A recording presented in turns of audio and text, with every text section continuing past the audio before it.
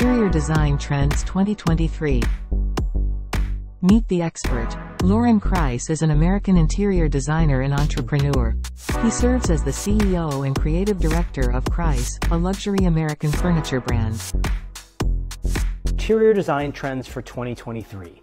Here's what's in and here's what's out. In, warmer color palettes. Beige is beautiful and gray is dead.